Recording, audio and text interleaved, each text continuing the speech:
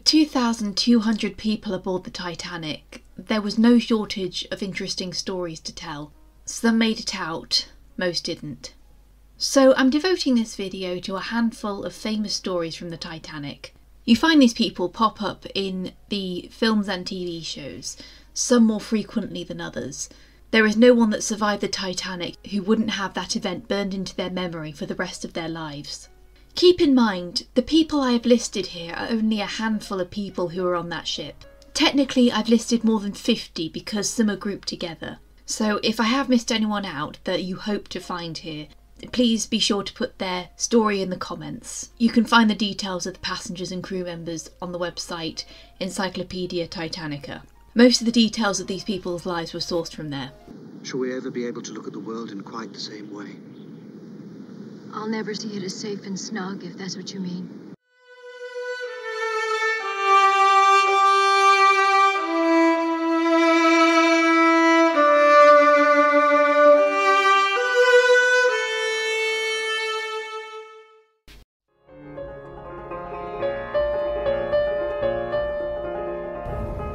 Take her to sea, Mr. Murdoch.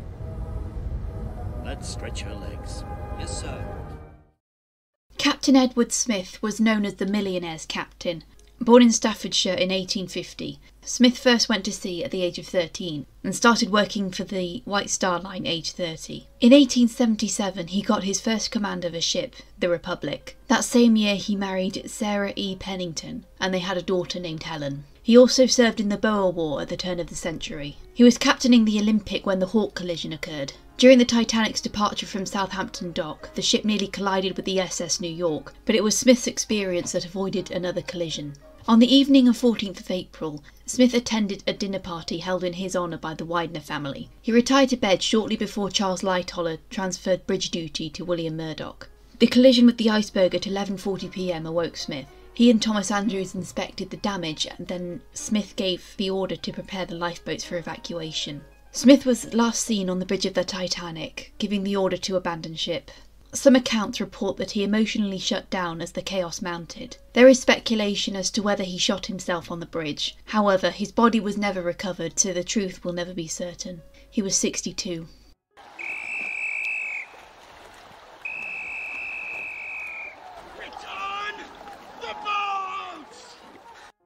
Lieutenant Henry Wilde was Titanic's chief officer. He was born in 1872 in Liverpool. He joined the White Star Line as a junior officer, having gained experience on sailing vessels and working on the Marinhan Steamship Company. He was widowed in 1910 after his wife presumably died of scarlet fever along with 2 infant sons. At the time of his death he had 4 surviving children. Like Captain Smith, he was also on the Olympic during the Hawke collision. Wilde was brought in to be chief officer of the Titanic at the last minute. Likely a move by the White Star Line to have their most experienced officers aboard the new ship who already had served on the Olympic. His bridge duties took place between 2 a.m. to 6 a.m. and 2 p.m. to 6 p.m. As such, he was not on the bridge when the collision happened. During the evacuation, he assisted Lightoller in releasing the even-numbered boats. He asked Lightoller where the firearms were kept, and sought arming the officers with revolvers. Wilde insisted that Lightoller leave in Collapsible D, but Lightoller refused. Wilde was last seen trying to launch the last 2 collapsible boats, and his body was never found.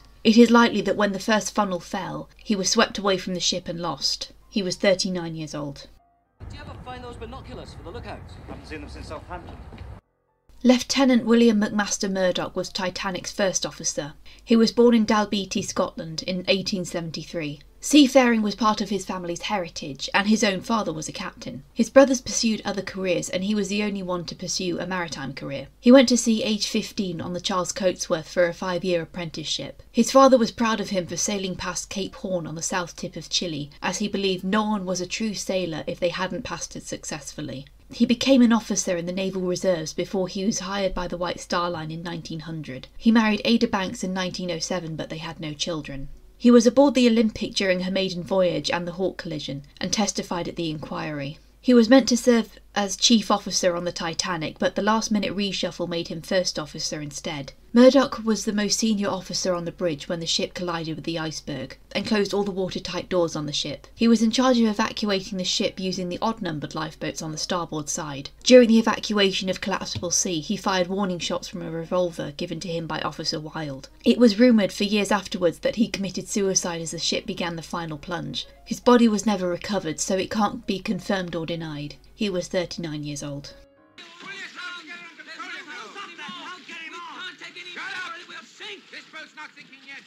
It soon will be if we don't get organised. Sub-Lieutenant Charles Lightoller was Titanic's second officer and the most senior officer to survive the sinking. He was born in Chorley, Lancashire in 1874. He began his seafaring career aged 13 when he apprenticed on the Primrose Hill. He experienced more than his fair share of maritime struggles, surviving storms and a cyclone where he was shipwrecked for 8 days. Before he joined the White Star Line, he unsuccessfully prospected for gold in the Yukon and had to work his way home across Canada. In 1900 he met and married Sylvia Hawley Wilson. He was meant to serve as first officer on the Titanic, but the sudden reshuffle meant he was demoted to second officer instead. He relieved the bridge duty to Murdoch at 10 p.m. and was awoken by the collision. During the evacuation, he was tasked with lowering lifeboats from the port side. Due to the noise of engines expelling steam from the boilers, Lightoller had to cup his hand against his mouth to confirm evacuating women and children first. Smith only nodded, and Lightoller gained notoriety for sending away boats half full, with only women and children, while leaving swathes of male passengers on deck. Lightoller barely survived the sinking. As he was trying to free Collapsible A, he jumped into the water and was nearly sucked under by a flooding ventilation shaft, and blasted back to the surface by an exploding boiler. Following that, he barely avoided being crushed by the first funnel. He organised people who had scrambled to the overturned Collapsible B, and he was the last person to board the Carpathia when she arrived. At the inquiries, he defended Captain Smith and Murdoch's actions. Lightoller continued sailing throughout the rest of his life.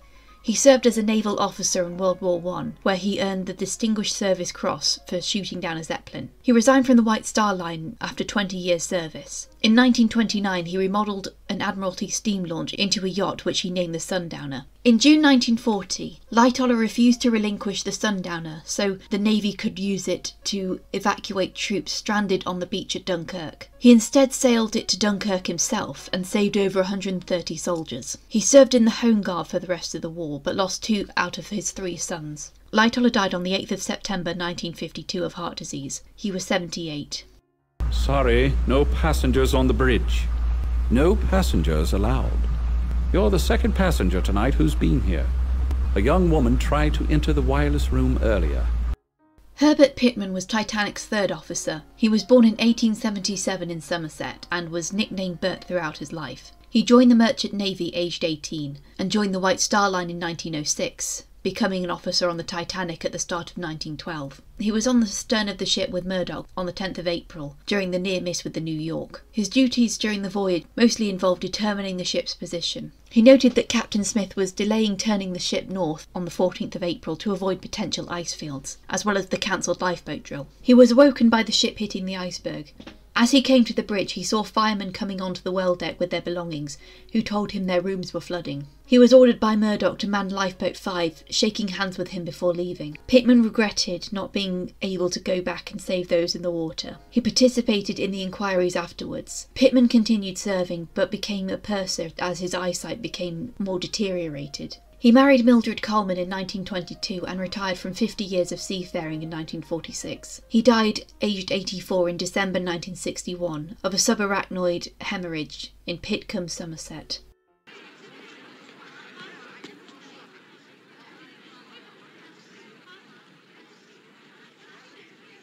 What's the matter with him? Is he blind?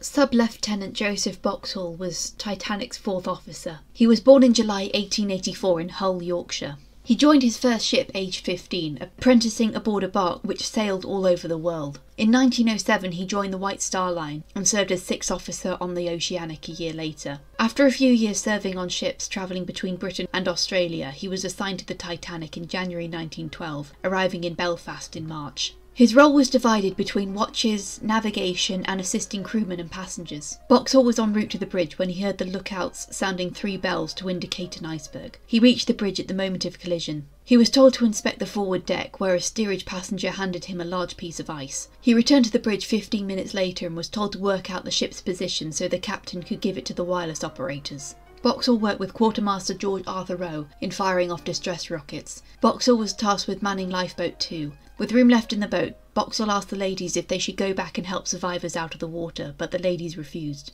In the darkness, Boxall set off green flares to keep the lifeboats together and signalled the Carpathia when she arrived. He told Captain Rostron that the ship had gone down at around 2:30 a.m. Boxall later recalled at the inquiries that he saw another vessel on the horizon, but it never responded to their distress calls. During World War I, he was promoted to Lieutenant Commander. He married in 1919 to Marjorie Beddles, but they had no children. During the filming of A Night to Remember, he was brought on as a technical advisor, despite his growing health problems. He attended the premiere and later recalled his experience to the BBC on the 50th anniversary of the sinking. Boxall died in April 1967, aged 83. He was the last surviving Titanic officer, and asked for his ashes to be scattered where it was believed the Titanic had gone down. Oh, you want it bastard, do you? You'll have me drown the whole lot of them. Who the bloody hell are you any road to be giving orders round here? Sub-Lieutenant Harold Lowe was Titanic's 5th officer. He was born in Conwy, Wales, in 1882. He ran away to sea aged 14, refusing his father's apprenticeship. He served along the coast of West Africa for 5 years before joining the White Star Line not long before being assigned to the Titanic. This being his first North Atlantic crossing, he was made 5th officer instead of 3rd. Lowe was unfamiliar with the other officers. On the 14th of April, he would help chart a course for the Titanic at noon. He was not awakened by the collision, but he claimed he never slept much at sea anyway, and heard the frantic movements outside his cabin. During the launch of Lifeboat 5, he caught J. Bruce Ismay shouting orders at the other crew. Lowe, who may or may not have known who Ismay was, yelled at him to get out of the way and calm down, asserting his authority as an officer. He was ordered to man Lifeboat 14 and had to fire warning shots to prevent others from trying to jump in from B deck. He gathered 5 boats together to redistribute passengers so there was enough room to go back for survivors. Unfortunately, he waited too long out of fears the boat would be swamped. Lowe sailed towards the Carpathia when it arrived, towing a collapsible. During the inquiries, Lowe was noted to be flippant to questions he found ridiculous. When an American inquirer asked him what icebergs were made from, Lowe replied bluntly, "Ice, I suppose, sir?" Lowe married Ellen Whitehouse in 1913 and had 2 children. He served in the First World War and was promoted to commander in the Royal Naval Reserve. He retired in 1931 and volunteered as an air raid warden until he lost the use of his legs. Lowe died of hypertension in May 1944 in Deganwy, Wales. He was 61 years old. Is there anyone there? Yes, what do you see? Iceberg, right ahead! Thank you. Sub-Lieutenant James Moody was Titanic's 6th officer and the youngest out of all the other officers. He was born in 1887 in Scarborough, a seaside town on the Yorkshire coast. Unlike the other officers who apprenticed from their mid-teens, Moody attended King Edward VII Nautical School in London and graduated with a Master's in 1911. One of his first duties was serving on the Oceanic before he was transferred to the Titanic. He worked the 8 a.m. to 12 a.m. and 8 p.m. to 12 p.m. watches. Moody was thus on the bridge when the iceberg was spotted. He answered the telephone call from the crow's nest about the sighting. Rather than be sent away in a lifeboat, Moody stayed behind to evacuate as many as possible. He was last seen by Charles Lightoller minutes before the ship went down, trying to launch the final collapsibles. It's likely he was either crushed by a falling funnel or swept into the water and lost. His body was never recovered. He was 24 years old.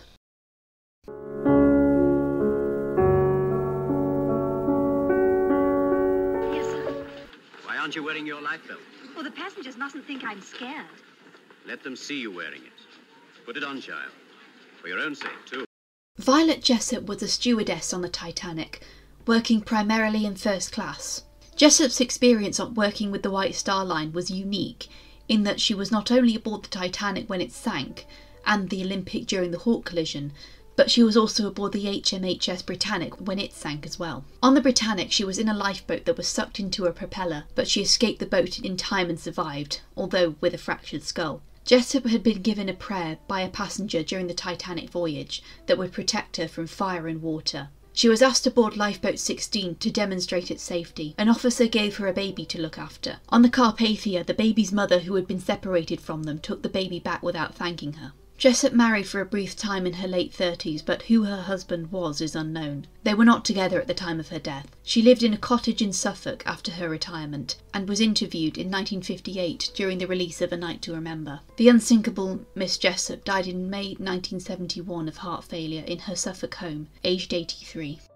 I say we go back! No!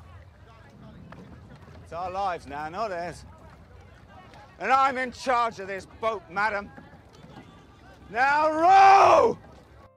Quartermaster Robert Hitchens was at the helm of the Titanic when she struck the iceberg. Hitchens was a 29-year-old Cornishman, one of 6 quartermasters on the Titanic. This was his first North Atlantic voyage, but he was still an experienced sailor. When ordered hard to starboard, he immediately turned the ship's wheel until it was hard over. Hitchens stayed at the wheel for 40 more minutes before he was relieved. Hitchens was put in charge of Lifeboat 6. With the boat barely half full, they were ordered to return to the ship and take on more passengers, but the boat made for some lights on the horizon instead. After the ship sank, Hitchens overruled Margaret Brown in returning to save people from the water. He was made to give testimony on the sinking inquiries in both Britain and America. Despite the scrutiny he faced, he continued working on ships. He was separated from his wife in 1931, and he was among many searching for work in the Great Depression. In 1933, Hitchens brought a revolver to settle a grudge against a man named Harry Henley. He was arrested for attempted murder and imprisoned for 4 years. Hitchens died 3 years later at the age of 58 off the coast of Aberdeen on the ship the English Trader.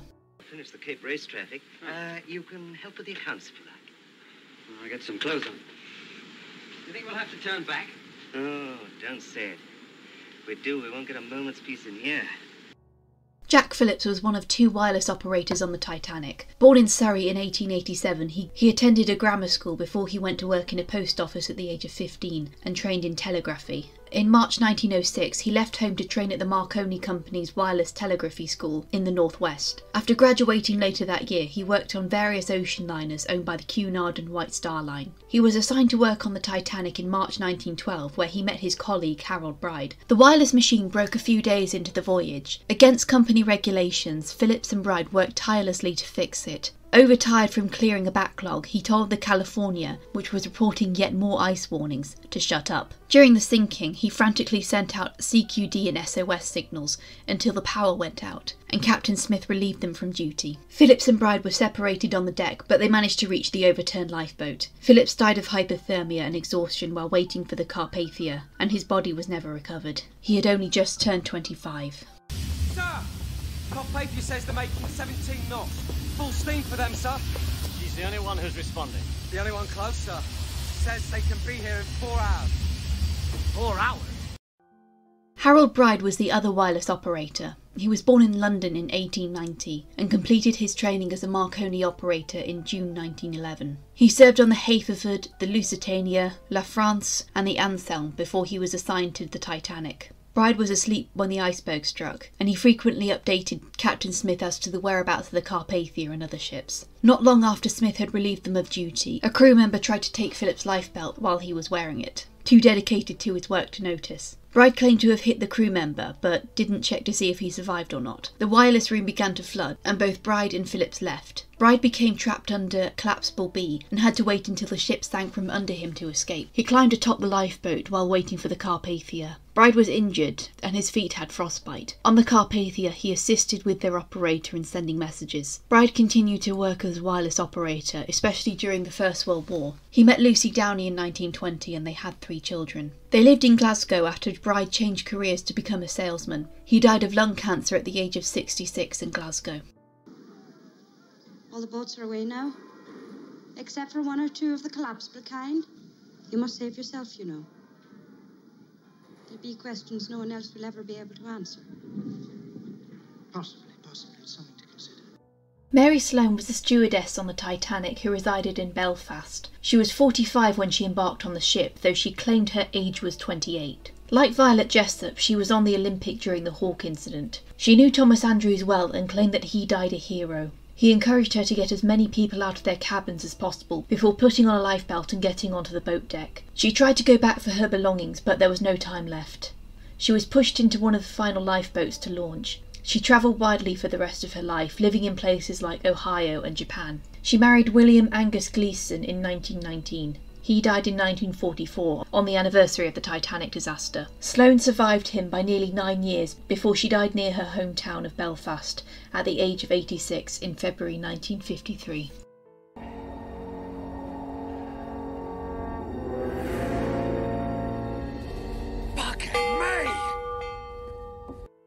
Frederick Fleet was one of the lookouts in the crow's nest when the iceberg was spotted. He was 24 at the time, having come to the White Star Line after growing up in a series of foster homes and orphanages after his mother abandoned him. He began his seafaring career in 1903. The Titanic was the first time he would serve as a lookout. They saw the impact, but assumed it was just a close shave. They were relieved from duty 20 minutes later. Fleet left the Titanic early in Lifeboat 6. Having seen the collision, he was required to participate in the inquiries. He left the White Star Line later in 1912, finding himself a pariah as the company wouldn't advance sailors who were on the Titanic. He married Eva Ernstine Legros in 1917 and they had a daughter. He worked as a sailor until 1936, as well as a shipbuilder and a master-at-arms. After his wife's death in 1964, he was evicted from his brother-in-law's house. 2 weeks later, he died by suicide at the age of 77. That's close shave, wasn't it? Smell ice, can ya? Bleeding Christ. Reginald Lee was another lookout who saw the iceberg from the crow's nest. He was born in Oxfordshire in 1870, making him 41 in 1912. He married in 1897 to Emily Selina Hannah Hill but had no children, and worked in the Royal Navy as an assistant paymaster before retiring in 1900. He was employed to work on the Titanic on 6th of April after working as a lookout on the Olympic. He described the sea as being very calm and moonless, with a haze developing. They were relieved from duty at midnight and he returned to his quarters, where he encountered firemen fleeing the lower decks and water coming in. He helped launch several lifeboats on the starboard side before being assigned to Lifeboat 13. They were swept into the path of the lowering Lifeboat 15 by water being pumped from the ship, but they managed to escape in time. Lee reported hearing underwater explosions after the ship sank. This was more likely implosions from the water resistance before hitting the seabed. He was questioned about the lack of binoculars during the inquiry. Lee died of pneumonia the next year, possibly caused by the cold conditions in which the Titanic sank. He was 43.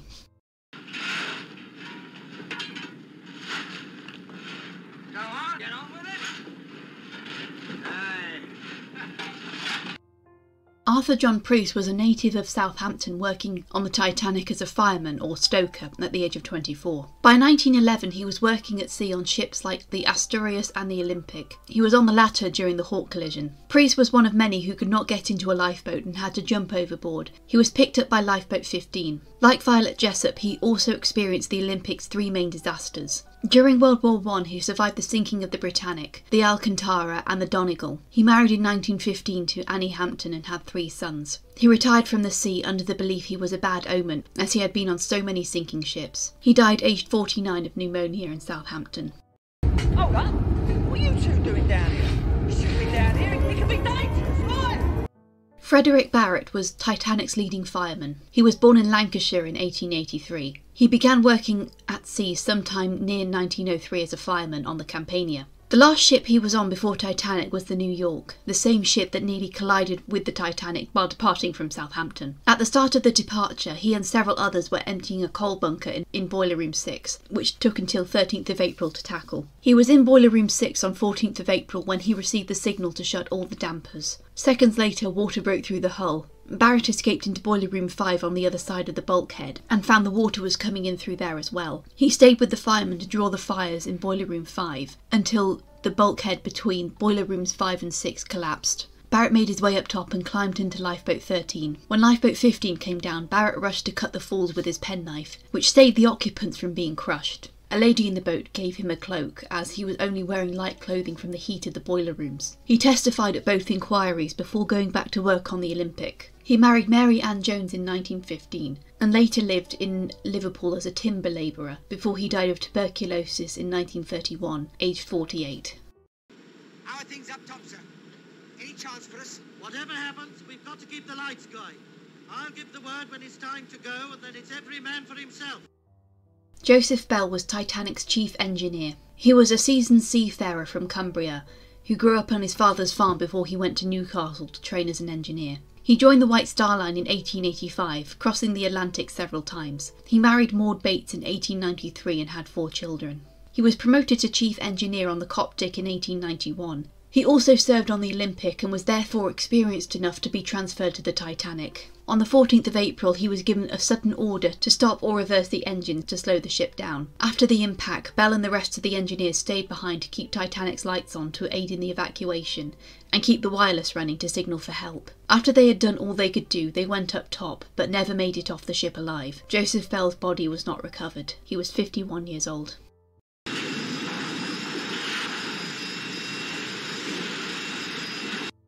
Joseph Dawson was a trimmer on the Titanic. This involved handling an even distribution of coal throughout the ship. Dawson was born in Ireland in September 1888. He began working as a carpenter and builder's porter before he joined the army in 1908. His health was inconsistent, suffering boils, laryngitis, and had to have 5 teeth removed. He transferred to the Army Reserves in 1911 and signed on to the Titanic on 6th of April 1912. Dawson perished in the sinking, but his body was recovered and buried in Halifax, Nova Scotia. Because his grave marker says J. Dawson, fans of the James Cameron movie have mistakenly believed that this is the grave of Leonardo DiCaprio's character, and have visited his grave with offerings of flowers. Joseph Dawson was 23 years old at the time of his death. That's fine. Be quiet. Too many people. Tessa, here, Tessa, please. I must have my jewels. I must have them. They're in the safe. I've a receipt here to prove it. Hugh Walter McElroy was Titanic's purser. He was born in October 1874 and grew up in a Catholic family in Liverpool. He was originally meant to be training as a priest, before leaving after 2 years to join the Merchant Navy. He became a purser sometime around 1901 and served in the Boer War on the troop ship Britannic, not to be confused with the HMHS Britannic, and was awarded the Transport Medal and the South Africa Clasp. He served as a purser on several White Star Line vessels, including the Cedric, Majestic, Cumric and Olympic. He married in 1910 to Barbara May Ennis, whose brother had become a priest and performed the ceremony. They were living in Southampton by 1912, when McElroy was signed onto the Titanic on the 9th of April as chief purser. McElroy had a table in the first-class dining room where he shared meals with passengers. McElroy was seen several times during the sinking, where he assisted loading passengers into Lifeboat 9. He had a firearm to stop passengers from crowding the lifeboats, and fired his gun twice in the air after 2 men jumped into collapsible sea. He was last seen near the gymnasium. McElroy perished in the sinking. His body was recovered and identified by the Mackay Bennett crew. However, due to a shortage of caskets, he was buried at sea on the 22nd of April. He was 37 years old. Look there. Which way to the boats? Any way you like, friend. Any way you like. All roads lead to Rome. This way, Pat.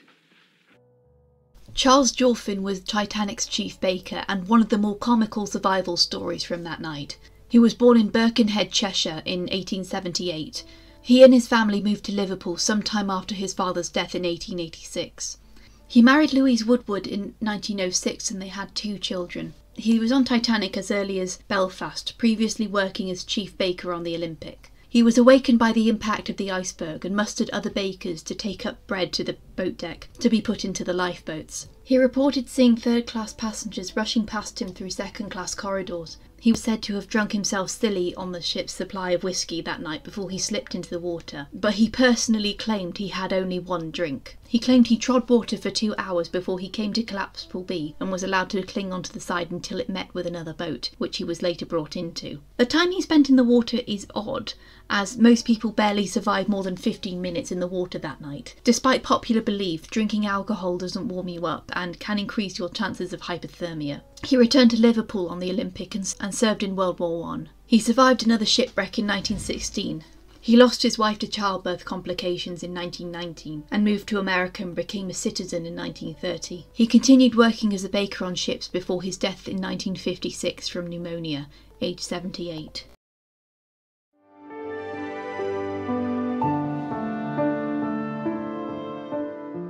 From this moment, no matter what we do, Titanic will founder. But this ship can't sink. She's made of iron, sir. I assure you, she can. Thomas Andrews Jr. was the Titanic's designer. He was a hard-working Irishman from Comber, County Down, born in 1873. He was working for Harland and Wolff at the age of 16 as a premium apprentice. His uncle, Lord Pirrie, was principal owner of Harland and Wolff. Andrews became general manager of Harland and Wolff at the turn of the century and became a member of the Institution of Naval Architects. He married Helen Riley in 1908 and had a daughter. Such was Andrew's dedication to his profession that he would always travel on the maiden voyage of a new ship to see what improvements needed making and how to implement them into future vessels. He was on the Titanic as far back as Belfast during the sea trials, sending a letter to his wife over his satisfaction before the voyage. Andrews was well liked among the ship's employees. He would visit the engine room and the boiler rooms dressed in overalls to see how things were running. He stayed in cabin A36 and took most meals with the ship's surgeon, Dr. O'Loughlin. Charles Jorfin made Andrews a loaf of soda bread during the voyage, which fought off homesickness. Andrews didn't really know there was a collision until Captain Smith sent for him, and they went to check on the damage together. Andrews deduced that the Titanic would sink in the next few hours. He was seen during the evacuation urging passengers to get to the boat deck immediately. Testimonies claim he was last seen in the first-class smoking room staring at a painting above the fireplace, but more recent sources claim he was last seen on the bridge with Captain Smith jumping into the sea. His body was never recovered. Andrews was 39 years old. It'll be a proud moment for you, Mr. Chairman. Oh, and for you, Andrews. You're the man who built her. You're the one who ought to take the bows. I'm only the office boy. J. Bruce Ismay was one of the most controversial figures of the Titanic. Born in Crosby, Merseyside in 1862, Ismay's family founded the White Star Line. He was educated at Harrow, a prestigious boarding school in London, and studied in France before taking up the family business. He married Julia Florence Schifferlin in 1888 and had 4 children. He inherited ownership of the White Star Line in 1899 and was known to be a diligent businessman. He struck a deal in 1901 with J.P. Morgan for the White Star Line to join the International Mercantile Marine Company. In 1904, Ismay became president of the White Star Line and partnered with Harland and Wolff in 1907. Ismay, like Thomas Andrews, was known to travel on a new ship's maiden voyage. Titanic was his pride and joy, but he travelled mainly as a passenger with his secretary and valet in cabins B-52, B-54 and B-56. He came to the bridge after the collision with the iceberg and was told the ship would sink. Ismay would be demonised for his decision to get into a lifeboat at the last minute, and his reputation was in shambles for the rest of his life. To be fair, he did help getting passengers onto lifeboats and only left on one of the last ones. As he was on Murdoch's side of the ship, who let men on if there was space, he may have just been ordered into the boat by Murdoch. Ismay lived as a recluse until his death in 1937 at the age of 74. Ah, here you are, sister. You take this and help keep you warm. Oh, no, please. Don't you worry about me. I got plenty of fat. Molly Brown was the most famous female passenger on the Titanic, though she was really called Margaret Brown and never called herself Molly. She was born in Hannibal, Missouri in 1867, the daughter of Irish immigrants. She moved to Colorado with her sister and brother-in-law aged 18 and worked as a seamstress. She met and married J.J. Brown in 1886 and had 2 children. In 1893, J.J. struck gold and the family moved to Denver, but struggled to fit in with high society. Margaret was something of a feminist, joining the Denver Women's Club to improve the lives of other women through educating them. She had a love of European things, learning French, German, Italian and Russian. She and J.J. separated in 1909, but remained on good terms until his death. In 1912, she was in Paris with her daughter when she received news that her infant grandson in America was ill. The Titanic was the first available ship and she boarded at Cherbourg.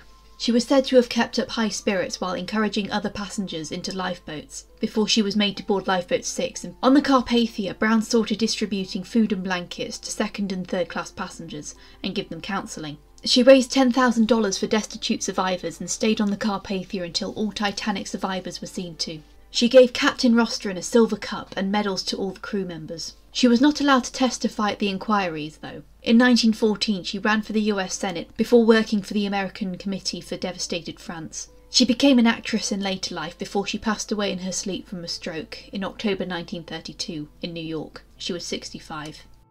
When do we get on the boat, Mommy? We're on the boat, darling. It's like a hotel to me. See? See there, little darling? Wave to all the people. Goodbye to England. Goodbye, England. The Allison family were made up of Hudson Allison, a Canadian businessman, his wife Elizabeth, and their son and daughter, Trevor and Lorraine. They were travelling home on Titanic with 4 servants, including a maid they had recently hired named Alice Cleaver. They stayed in cabins C-22, C-24 and C-26, and 2 second-class cabins were booked for their servants. Children did not often join their parents in the dining room, but the Allisons brought Lorraine to dinner on the 14th of April so she could see it. After the collision with the iceberg, Alice was said to have taken baby Trevor while Hudson was checking the situation, and the Allisons spent the sinking trying to find them. It was true that they were separated in the confusion. Alice and Trevor were seen into Lifeboat 11 along with the Allisons' cook. Hudson, Elizabeth and Lorraine were separated from them and thought they were still on the ship. Elizabeth and Lorraine nearly got on a lifeboat, but Elizabeth refused to leave without Trevor. It is believed that they tried to get on Collapsible A towards the end, but they were turned out of the boat due to a wave caused by the first funnel falling. Hudson's body was recovered from the water and buried in Ontario. His funeral was also on behalf of his lost wife and daughter. They were aged 30, 25 and 2 respectively. Little Trevor was taken in by his uncle where he died in 1929, aged 18, from food poisoning. Alice Cleaver herself died in 1984, aged 95. That is what makes it float. Do you think you ought to be doing that, Johnny? Why not? Perhaps you'll need it. I'm sure they have more than enough. It's nonsense for us to be in these things anyway. This ship is unsinkable. The Astors were the richest couple on the ship. John Jacob Astor and his wife Madeline had a rather large age gap. The former was 47 and the latter was 18. JJ divorced his wife, Ava, a few years earlier and had married Madeline, which had caused a scandal in New York society. Astor already had grown children, the eldest of whom was older than Madeline. They left New York for Paris and Egypt before returning home on the Titanic in the hope that the gossip had died down. By this time Madeline was pregnant. They stayed in cabins C-62 and C-64. During the ship's evacuation, the Astors were seen in the gymnasium where JJ opened his life jacket with a pocket knife to show Madeline what made it float. He asked Lightoller if he could go with Madeline, owing to her condition, but he was refused. Madeline left in Lifeboat 4. It is believed that JJ then went to free dogs in the kennel and was ultimately killed by the first funnel landing on him. However, his body was recovered and had no signs of being crushed. Madeline gave birth to a son some months later. She married twice more and died in Florida at the age of 46 in 1940. Excuse me, why have the engine stopped? I felt a shudder. The Countess of Ross, Lucy Noel Martha, was born in 1878 in Kensington, London. She married the Earl of Ross, Norman Evelyn Leslie, in 1900, and they had 2 sons. When she boarded the Titanic at the age of 33, she was travelling to Vancouver with her cousin Gladys Cherry. Her parents came to Southampton with her, but disembarked at Cherbourg. During the sinking, the Countess escaped in Lifeboat 8, and even controlled the tiller on the boat. She remarried shortly after her husband's death in 1927 and died in Sussex in 1956, aged 77. Maybe, but you have nothing to reproach yourself with. You've done all any man could and more. You're not... I was going to say, you're not God, Mr. Lightoller. Colonel Archibald Gracie was one of the shortest living survivors of the Titanic. He was born in Mobile, Alabama in 1859, the son of a Confederate general who was killed in 1864. He graduated from St. Paul's Academy in New Hampshire, as well as West Point Military Academy. He became a colonel in the 7th Regiment of the United States Army. Along with his military career, he was a military historian and owned real estate. Gracie was returning from a vacation in Europe when he was travelling on the Titanic. He befriended 3rd Officer Pittman while travelling to Europe on the Oceanic. Gracie offered his protective services to women who were travelling in first class unaccompanied. He spent much of the voyage training in the gymnasium and spent the morning of 14th of April in the squash court before church. He went to bed early that evening and was awakened by a jolt when the ship hit the iceberg. He escorted women to the boat deck and saw them into lifeboats as well as gathering extra blankets. He tried to persuade Mrs. Strauss to get on the lifeboat, but she refused to leave her husband. He assisted Lightoller with loading lifeboats and eventually jumped off the deck at around 2:15 a.m.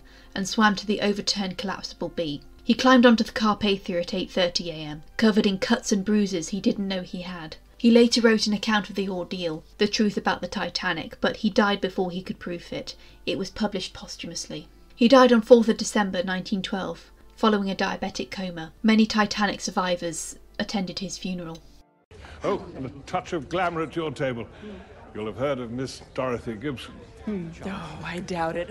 Why should folks like you care about my crazy job? Dorothy Gibson was an actress from Hoboken, New Jersey. She began her career in 1907 as a Broadway performer and became a model for magazines and postcards in 1909. This made her quite famous before she starred in motion pictures. Beforehand, actors in motion pictures tended to go uncredited. but Gibson already had star power. She worked for Eclair Studios for a series of films before she went on vacation in Europe with her mother. They embarked on Titanic at Cherbourg when Gibson was called home to resume work. She played cards with other passengers well into the evening of 14th of April. She was on her way back to the cabin when she heard a sickening crunch that was the Titanic hitting the iceberg. She noticed the ship was listing and went to wake her mother. She and her mother left in Lifeboat 7. She recalled hearing the endless screaming throughout. After returning to America, she starred in the first ever Titanic movie, Saved from the Titanic. She gave up acting soon afterwards and became an opera singer. She married in 1917 to Eclair producer Jules Brulator after he left his wife for her. They separated in 1919 and she moved to Europe with her mother. Unfortunately, Gibson became a Nazi sympathiser. However, she renounced her affiliation in 1944, where she was arrested by the Gestapo. She was imprisoned in Saint Vitor in Milan, but escaped. Dorothy Gibson died in 1946 in Paris, aged 56. Oh, now, come on. You've got to have some nourishment after all. Come on, dear, you set them an example. Please don't do that. Just give it to somebody else, won't you, please? Every one of these ladies has just lost her husband. The Thayer family consisted of John Borland Thayer II, Marion Thayer, and their son John Jack Borland Thayer III. John owned the Pennsylvania Railroad Company. They had travelled to Berlin to visit the American Consul General 2 weeks before they boarded on Titanic at Cherbourg, staying in cabins C-68 and C-70. They attended a dinner party for Captain Smith on the 14th of April. When the collision occurred, Jack went to investigate before telling his parents what happened. Jack, being 17, was too old to be allowed with the children into a lifeboat. Marion went off in Lifeboat 4 on her own. John Thayer was last seen moving towards the stern of the ship. He perished in the sinking and his body was never found. He was 49. His son and fellow passenger Milton Long jumped off the ship at the last minute together. Jack swam to Collapsible B. He said that the screams from people in the water reminded him of locusts. Though he and his mother were close by, they didn't recognise each other until they were on the Carpathia. Jack was one of many who testified that the ship split in half when it sank, and a passenger on the Carpathia, L.P. Skidmore, sketched his description, although the sketch claims that the ship split from the hull upwards. Marion and Jack returned to Pennsylvania. Marion never remarried and died in Haverford in 1944, aged 71. Jack attended University of Pennsylvania and married Lois Cassatt. They had 2 sons. Jack made a pamphlet about his experience in 1940, still haunted by the Titanic. Jack Thayer later died by suicide in September of 1945. He was 50 years old. I'm for jumping. I'm for sliding down. You might land on a deck chair or something and hurt yourself. Yeah, you might get pulled under by the suction. Well, we'll see who's right. See you in New York. Maybe. Nice meeting you. Milton Long was from Springfield, Massachusetts. He was working as a clerk in a law firm after presumably attending Harvard and Columbia. His first experience with a shipwreck was in June 1911, when he was travelling on the SS Spokane in British Columbia. Following this, he travelled to Europe before returning home on the Titanic, boarding at Southampton, where he stayed in cabin D6. Not much is known about his actions during the voyage. He met Jack Thayer on the evening of 14th of April and stuck with Thayer throughout the sinking. They did not scramble for a lifeboat as the chaos began to worsen. Thayer and Long decided to jump off the ship, but disagreed on their descent. Long left the ship first, sliding down the side, and was never seen again. His body was recovered a few days later, and he was buried in his hometown of Springfield. His parents were later buried with him. He was 29 years old. Good. Daniel, my stomach's growling. Almost finished. Daniel, be careful. Watch out.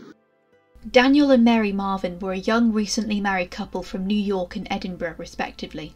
Daniel's family were founders of early motion pictures, and Daniel was a keen photographer and cameraman. He met Mary sometime between 1910 to 1911. They were married early in 1912 and later staged the wedding so it could be filmed. Theirs was the first wedding video. They took a belated honeymoon in Europe and boarded the Titanic at Southampton on their way home, staying in cabin D30. During the evacuation, Daniel saw Mary to a boat.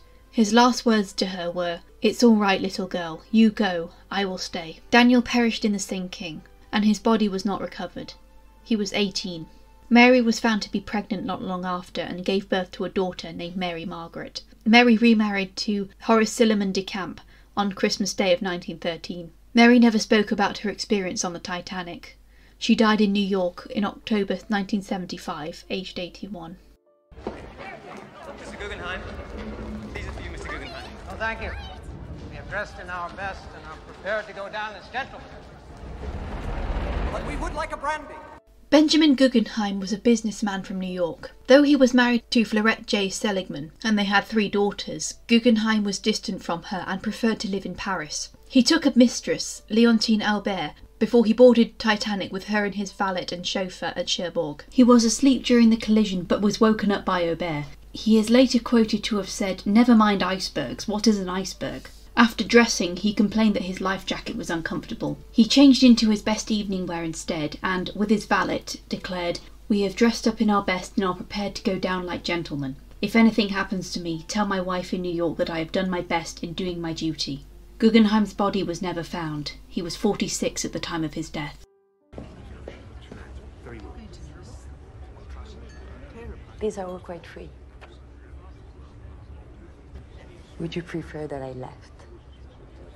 Leontine Aubert was a French singer born in Paris in 1887. She was 24 when she embarked on the Titanic with Benjamin Guggenheim as his mistress. She had a Swiss maid with her, named Emma Sagassa. They were presumably evacuated in Lifeboat 9. The last words from Guggenheim were, "We will soon see each other again. It is just a repair. Tomorrow the Titanic will go on again." Aubert had a nervous breakdown on Carpathia. She returned to Paris in May 1912 and continued living there. Some of her parties allegedly had to be shut down by the police. Aubert died at the age of 77 in October 1964. Well, tell him to save his money and invest it in something with a future, like vaudeville. Henry's a theatrical producer. Broadway. Henry Harris, how are you? Henry and Irene Harris were a theatrical couple, quite literally. Henry was born in St. Louis, Missouri in 1866 and became the owner of the Columbia Theatre in 1895. He was already widowed by the time he married Irene Renee Wallach in 1899. Renee was born in 1876 in Washington, D.C. and was a law school student in New York, regularly attending the theatre when she met Henry. Henry produced several productions, including The Lion and the Mouse, and worked with famous figures like Lily Langtry, who was a mistress of King Edward VII.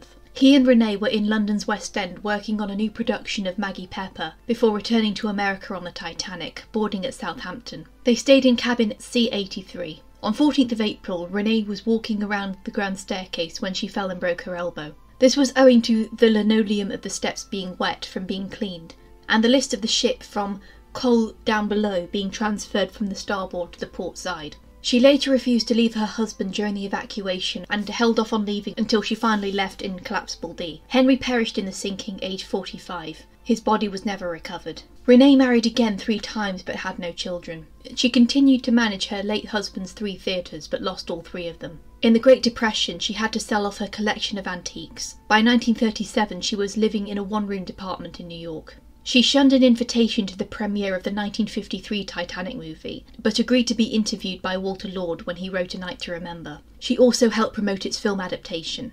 Renee died in September 1969, aged 93, in New York. Are there any spare hands here? I'll go, if you like. Are you a sailor? I'm a yachtsman. If you're seaman enough to nip down that lifeline, you can go. Major Arthur G. Putchin was the Canadian son of a railroad contractor. He was born in April 1859 and was educated in Montreal before enlisting in the Queen's Own Rifles in 1888. He was present at King George V's coronation in 1911 as a marshalling officer. He was quite wealthy, owning woodland in Alberta, and was president of the Standard Chemical Company, which manufactured acetone for explosives. He married in 1893 to Margaret Thompson and they had 2 children. He travelled a lot to maintain his business. The Titanic was the 40th time he crossed the Atlantic. He was vocally wary of having Captain Smith in charge, thinking he was too old for the job. He shared a table with the Allison family at mealtimes. He didn't think the ship was really sinking, but went to the boat deck all the same. Lifeboat 6 was lowering when it was found to be undermanned. He volunteered to go on the boat to assist, claiming he was a yachtsman. Lightoller had him prove it by climbing down to the boat, 25 feet below, using the ship's falls. When the boat was far away enough, he realised the ship was indeed sinking. Putchin received backlash for his actions and for disparaging Captain Smith. He was branded as a coward despite his demonstration of his experience by climbing down to the boat. Regardless, he was promoted to Lieutenant Colonel in May that same year. and received the Officer's Long Service decoration. He served in World War I as a commander of the Home Battalion of the Queen's Own. He lost most of his wealth in the 1920s from bad business decisions and died in Toronto in December 1929, aged 70. We're crowded enough as it is. I'm feeling most unwell. It's difficult to say. Only one of us is a seaman. I think we ought to take his advice. The Duff Gordons were arguably more controversial survivors of the Titanic than J. Bruce Ismay. Lady Lucy Christina and Sir Cosmo Edmund Duff Gordon boarded the Titanic in Cherbourg, giving their names as Mr. and Mrs. Morgan. Cosmo was born in 1862 and educated at Eton College, inheriting his family's baronetcy in 1896. Lucy was born in June 1863. She married James Stuart Wallace aged 18 but divorced him in 1888. She became a dressmaker to support herself, starting her own business in 1894, and gained popularity in having each dress have its unique style. Her customers involved the Duchess of York and Margot Asquith, wife of the Prime Minister. She expanded her business into America and France. She married Sir Cosmo because he was better at handling finances than her. Their marriage was not romantic in any sense of the word. Despite her success, her divorce made it impossible for her to be accepted at court. The Duff Gordons did not plan to sail on the Titanic, but they had to be in New York as soon as possible. Sir Cosmo and Lucy stayed in separate cabins on A deck. Lucy recalled feeling a rumbling noise when the Titanic hit the iceberg, like a giant game of bowls. The Duff Gordons climbed into Lifeboat 1 with Lucy's maid Laura. The lifeboat only had 12 people occupying it before it was lowered. After sinking, Sir Cosmo was later accused of bribing the other occupants with £5 each not to go back to rescue people, when in truth he was offering the money to replace their lost possessions. They were the only passengers that were asked to participate in any of the inquiries. Sir Cosmo died in 1931, aged 68. Lady Lucy's business collapsed in the Great Depression. She died in 1935, aged 71. They are both buried in Brookwood Cemetery.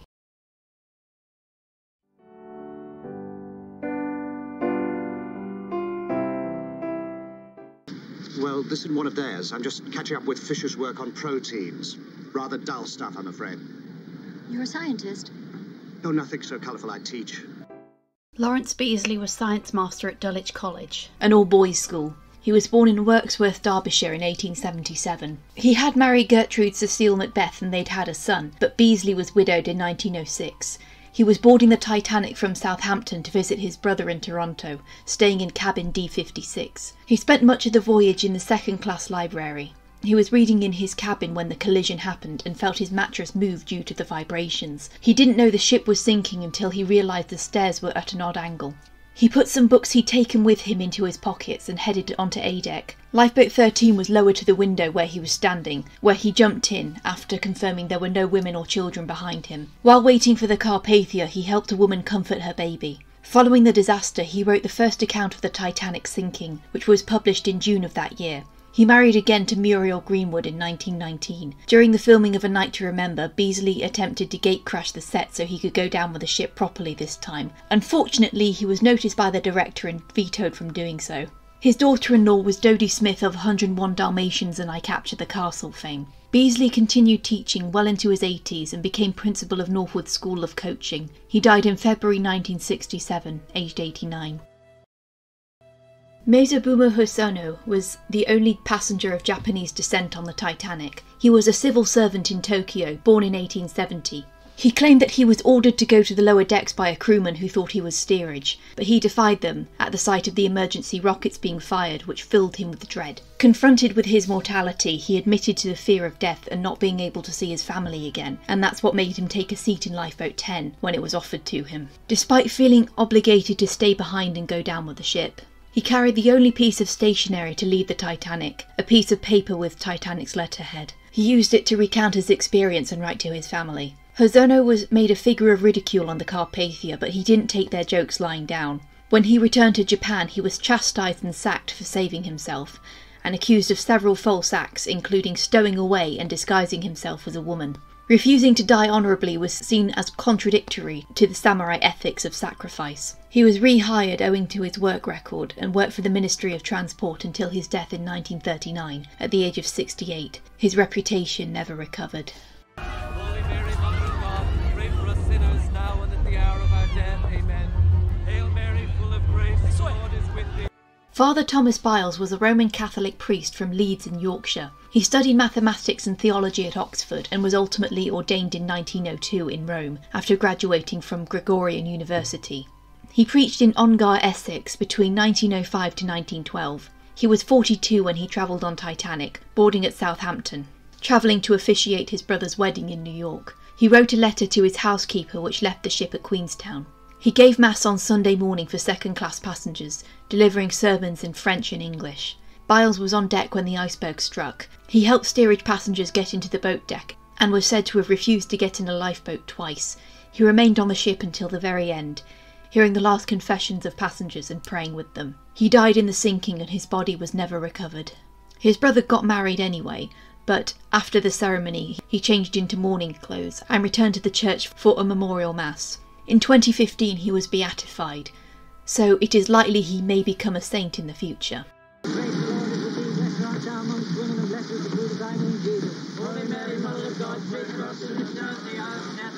Hail Mary, full of grace, the Lord is with thee. Blessed art thou amongst women, and blessed is the fruit of thy womb, Jesus. Holy Mary, Mother of God, pray for us sinners now and at the hour of our death. Amen. Father Josef Perlschiltz was a German priest from Bavaria. He was 41 years old when he sailed on Titanic, having been ordained in 1895. He lived at the Skian Monastery as an educator before he was offered a job at a Benedictine school in Minnesota to be the principal. He boarded the Titanic at Southampton, having spent Holy Week in Ramsgate. He held Mass every day of the voyage and read in the second-class library. On Sunday morning he assisted Father Byles in delivering Mass to second-class passengers, giving sermons in German and Hungarian. Like Byles, Perlschiltz also perished in the disaster, while comforting passengers who were trapped on the ship. His body was never recovered.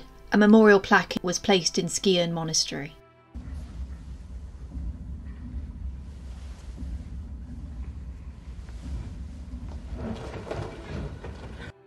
Father Joses Monvia was a Lithuanian priest, born in 1885. He was ordained in 1908 at the age of 23 and worked as a vicar. He defied the Tsarist regime and offered his services to Uniates, a branch of Eastern European Christianity that acknowledges Rome, for which he was stripped of his vicarate. He decided to emigrate to America, boarding the Titanic via Southampton. He stayed on the ship when it was sinking, for which he was considered a hero in Lithuania and is awaiting canonization by Rome. His body was never recovered. He was 27. Give it to me. Daddy! It'll be fine, darling. Take her. Don't you worry. Give it to me. It's goodbye for a little while. Only for a little while. The Reverend John Harper was a Baptist minister from Houston, Scotland. He and his daughter Nina were travelling on Titanic via Southampton to Chicago, where Harper was going to hold revival meetings at Moody Church, having been positively received there the previous year. He watched the sunset on the 14th of April, looking forward to a beautiful morning. During the evacuation, he wrapped his daughter in a blanket and carried her onto A deck, where she was put in Lifeboat 11. Harper died during the sinking and his body was never recovered. He was 39.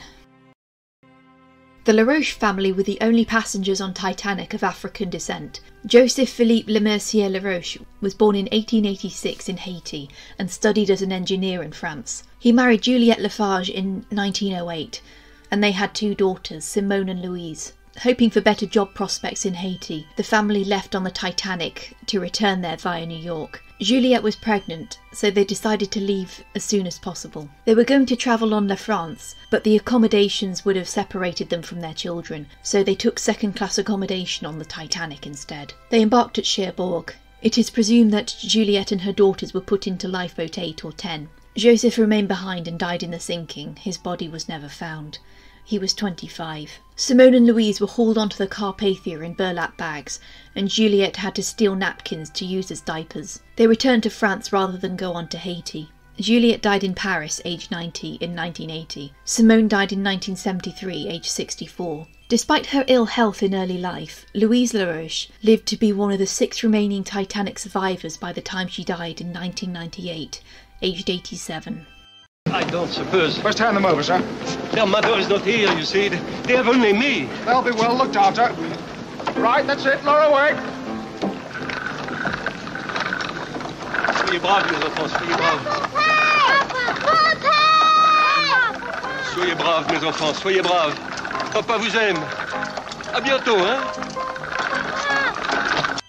The Navratil boys, Edmund and Mikhail, were toddlers in 1912. Unbeknownst to them, their father, Mikhail Navratil, a Slovakian-French tailor, was kidnapping them after separating from his wife, Marcel.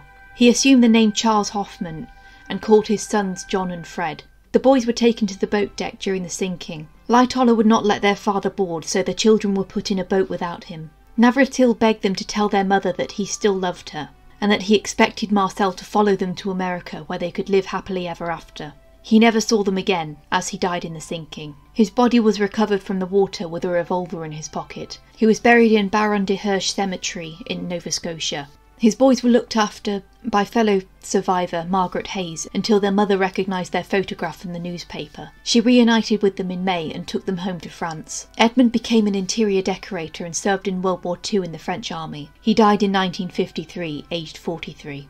Mikhail became a psychology professor. He was the last male survivor of the Titanic, dying in 2001, aged 92. He would say of his father after watching the James Cameron film that he hoped he didn't suffer long in the icy water. What's the use? Nobody's listening to us anyway. Well, they don't listen to us at dinner either. Come on, let's play. Keep us warm. Wallace Hartley and the Titanic's musicians are probably the most famous story of the Titanic. The ship's orchestra was made up of 8 people, all of whom went down with the ship. The orchestra was made up of string instrumentalists, save for Theodore Ronald Brayley, who played the piano. Roger Marie Bricoux, Percy Cornelius Taylor, and John Wesley Woodward played the cello. John Frederick Preston Clark played the double bass, and John Law Hume and George Alexander Crin and Wallace Hartley played the violin. Hartley was the bandmaster, aged 33. The rest were aged between 20 and 40. Hartley headed a quintet in the first-class dining room and during the church service, while a trio of Crin, Bricoux and Brayley played in the a la carte restaurant and Café Parisien. During the sinking, the full band joined on the deck to play in order to calm the passengers with light-hearted music. Towards the end, we usually see Wallace Hartley starting to play Nearer My God to Thee, to which the rest of the band join in. They were said to have kept on playing until the very end. A memorial concert was held in May of 1912 at the Royal Albert Hall. Hartley, Clark and Hume's bodies were recovered. Clark and Hume were buried in Nova Scotia, while Hartley was returned to his family and buried in his native Lancashire. Hartley's violin was also recovered from the water and was sold at auction for $1.6 million in 2013.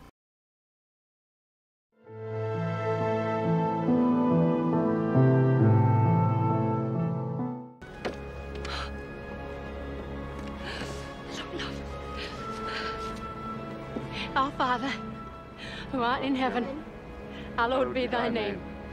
Thy kingdom come. The Goodwin family were made up of Frederick Goodwin, his wife Augusta, and their children William, Charles, Lillian, Jessie, Harold and baby Sydney.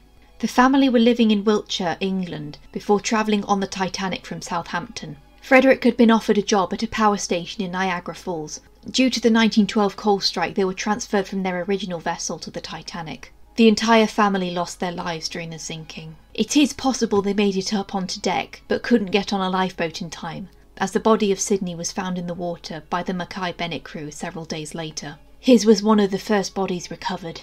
The sailors, who had been paid a bonus by the Astors to recover the body of J.J. Astor, used the money to pay for Sydney's funeral at Fairview Lawn Cemetery in Halifax, Nova Scotia, and served as pallbearers. Sydney's identity went unknown until 2008, so his grave marker simply displays unknown child, but it is considered a memorial to all the children who were lost in the disaster. This way, please, rescue. Right here. Big boat, eh? Daddy, it's a ship. You're right. The Sage family were a family of 11. John Sage and his wife Annie had 9 children: Stella, George, Douglas, Frederick, Dorothy, Anthony, Elizabeth, Constance and Henry. John was working as a baker in Peterborough. George, the eldest son, left with his father for Canada, where they worked as bakers until they purchased a fruit farm in Florida. They returned to Britain to take the whole family to live on the fruit farm. They planned to sail on the Philadelphia, but the coal strike put them on the Titanic instead and boarded at Southampton. During the sinking, 20-year-old Stella was put in a lifeboat before getting out again, refusing to leave her family behind. The whole family perished in the sinking. Anthony, who was only 12, was recovered but later buried at sea. I see him! Pull! Pull! Pull! Put your backs into it! Go ahead, in, huh? I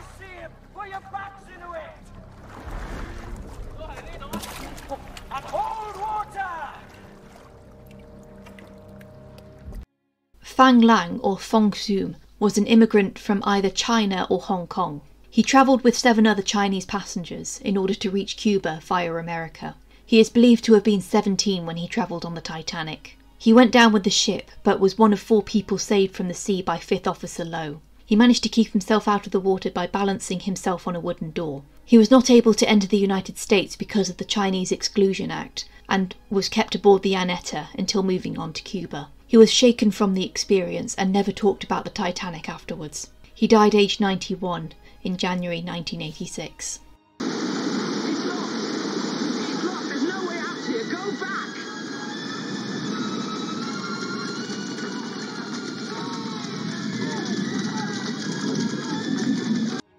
The Anderson family were a family of 7 from Sweden. Anders Johan Anderson and his wife Alfrida, and their 5 children, Ebba, Ellis, Ingeborg, Sigrid and Sigvard.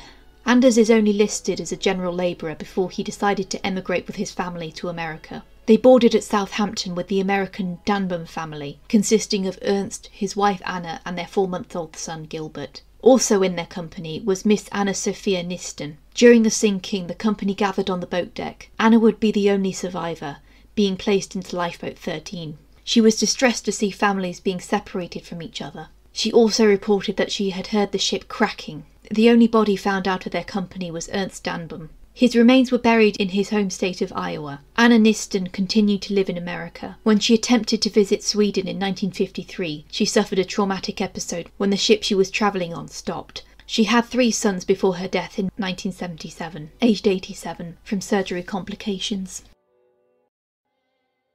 I understand if some of these stories have upset you. I know they upset me when I was writing them for the script. I wish I could have told you the story of each passenger and crew member, but there just isn't enough time. No matter how many times we go back and analyse the mechanics, the timing, the exact angle her bow rose from the water before she split, you have to keep reminding yourself that people suffered and died that night. Every lifeboat was carrying a human soul who would be irrevocably changed from the experience. No matter how many times James Cameron goes and looks at the wreck and makes a new documentary or pulls out a banana, he asserts that you must never forget the people who were on that ship. And I'm never going to forget the stories of what I've researched.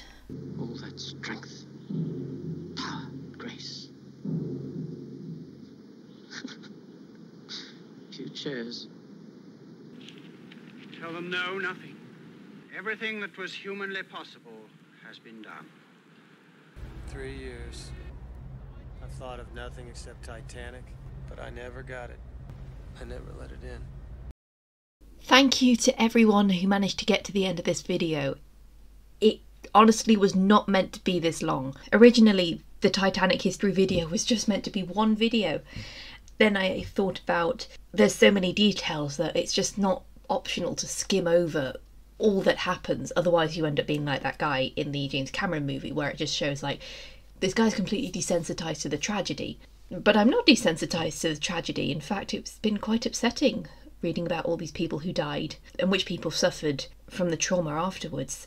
It's been a very moving experience, so I'm glad that we've managed to overcome it at last, and now we can finally move on to the Titanic rankings. This month I'm also going to try and get Catherine Howard Part 3 out. I've decided to split the usual video essay I give after a rankings video in half this time, because there was a lot to say about Catherine Howard and I don't want another video as long as this, so let's hope I can get that done by the end of the month. Tell you what, as I'm recording this, it's the 13th of April. In 2 weeks it's my birthday. So if you guys can spend the next couple of weeks subscribing and getting your friends to subscribe, just so I can get to 4,000, we can start May off with a 4K subscriber special, that would be great. Yes, the Titanic ranking videos, because they're going to be split into several different individual videos, just for the sake of my sanity. Otherwise, that's looking at a 2-hour video because there's a lot to say. Those will come out in the next however many weeks, and they'll probably be finished by the end of May. There's 17 of them. I've pretty much started on most of the scripts, it's just a matter of finishing them. But anyway, I really hope you found the video informative, and you can go back to all of these Titanic movies, and you can spot them in the background now. So let me thank my patrons, and remember, if you want to support the channel you can always become a patron. You can start as low as $1.50 or £1, and you'll be in the Lord and Lady tier, and the King and Queen tier is the highest tier, in which you will get a shout out in the credits, just like Anastasia Gracia, Alison Cuff and Larissa here, who have been amazing in supporting this channel, even through all the ups and downs. Okay, so let's get started on the rankings.